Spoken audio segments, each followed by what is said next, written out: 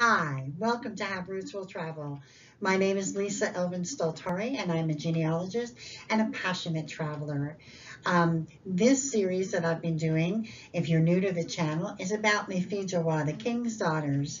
And we are exploring every week a different fille du roi, getting to know her, traveling with her as she comes across to new friends and settles in a part of Quebec. And we explore that part and also any descendancies and things of that nature. We are really getting to know each of these filles du roi. And of course, I am a descendant of many filles du roi as well, being from a little town in Quebec called Drummondville, Quebec. I just wanted to pay homage. This is how this whole thing got started. I wanted to pay homage to a few filles du roi, and then I got the bug and I started doing all of them. And I want to share with viewers what I find, what I can find out, and how I can explain it, and all of that. So if you're interested in me exploring a fille du roi in particular, please note down, you can just write down in the comments below some girl or lady that you would like me to feature. You can also email me at lisa@haverootswilltravel. I'm also on Facebook as Have Roots Will Travel, and also on Twitter. So would love to hear any and all comments. And also, if you want, subscribing and getting notifications and all of that will be great for you, because then you'll know when I post new content, and it could be one of yours. And I try to post a schedule. I've kind of started doing that, where I post a schedule online so you kind of know ahead of time. So that's also something I've started doing. So with that being said, let's get started, shall we? So regular viewers of the channel know that I have produced a video called Les Filles du Roi, the program 2.0. And in that video, it's about 20 minutes long, I talk about how the program was started, why it was started, what the girls had to do, all of that, the ins and outs of the Filles du Roi as a program. So I would absolutely encourage you, if you haven't already, to look at that video just to give you a perspective, if you will. So who are we going to look at today? Her name is Elisabeth de Tarragon, and she is actually a viewer request. And when I looked in my files, I saw she was the great-grandmother of, remember the boy next door that I was talking about? Regular viewers know. Well, his wife. Now I've got his wife in the program. So this is one of her great-grandmas. So I'm glad to be able to include her. Now, Elisabeth de Tarragon is an interesting story for many reasons. So let's get to know her a little bit. So Elisabeth was born in 1651 in the parish of Saint-Pierre de Trancanville in the Eure-et-Loire regions of France. So you can kind of see where it's located, just kind of up north from Paris, essentially. Her parents were the Squire Loup de Tarragon and Elisabeth de Merlet. Now, you need to know that this means that she was of noble birth. We don't know, we don't know all of the particulars and all of that, but we do know that her mother passed away in 1662, and her father would get married a couple of years later. She was about 11 years old at this time. So just so you know, the church where she would have been baptized is there, dates from the Middle Ages, of course, and then largely a farming community. So let's have a look at how and the mystery, really, involving Anne's travels to new friends. Now, regular viewers will know that I always have the ship's name. I always put in the information, and I'm glad to do it.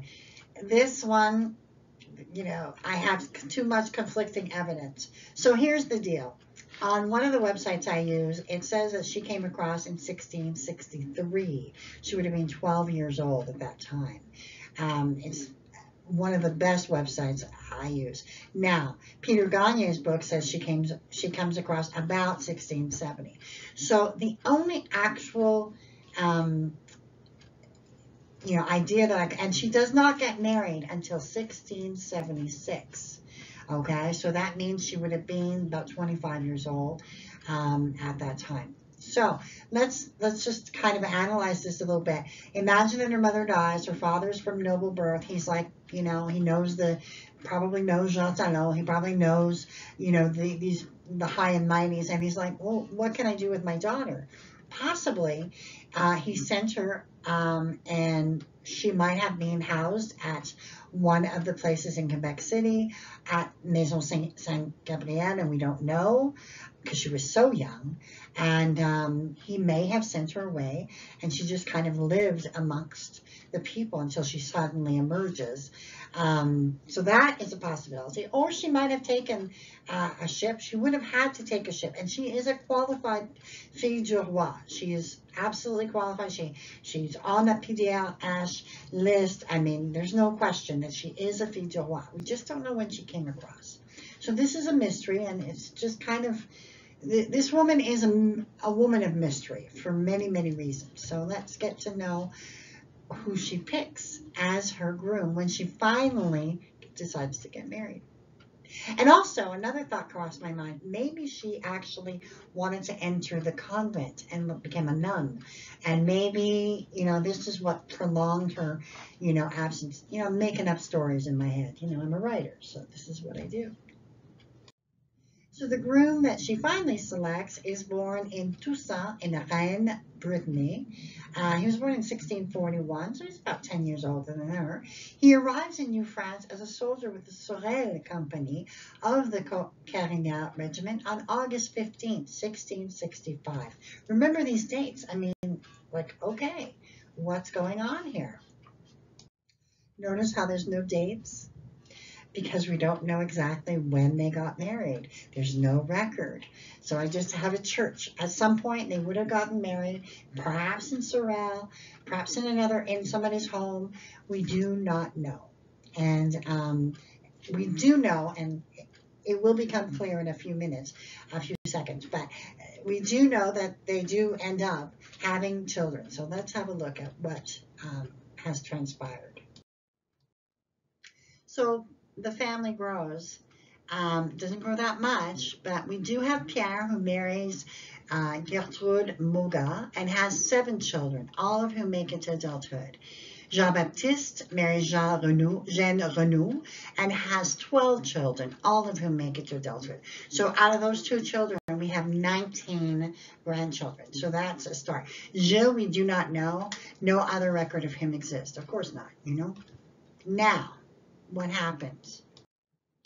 This woman of mystery would die sometime after 1682. The reason why they say that is because she was a woman who was obviously could still bear children.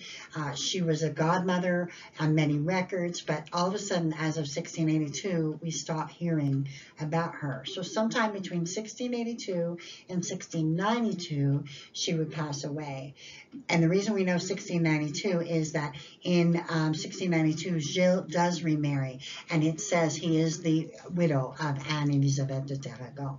So we have to kind of lean together the information.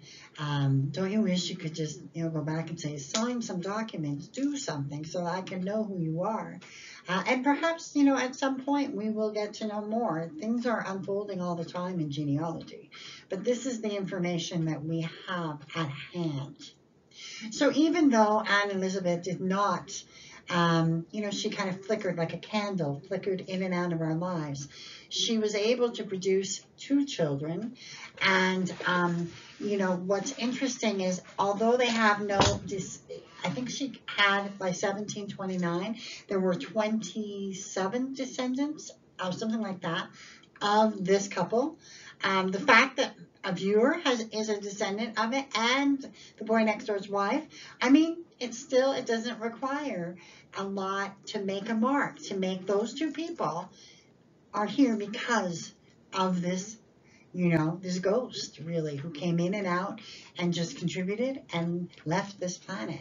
So with that, we thank Anne Elisabeth for what she could do, and we're sad that her life was not as fruitful as it could have been. But certainly, we are grateful that she existed. And with that, we end the episode number 58, and we will be seeing you on 59 very shortly.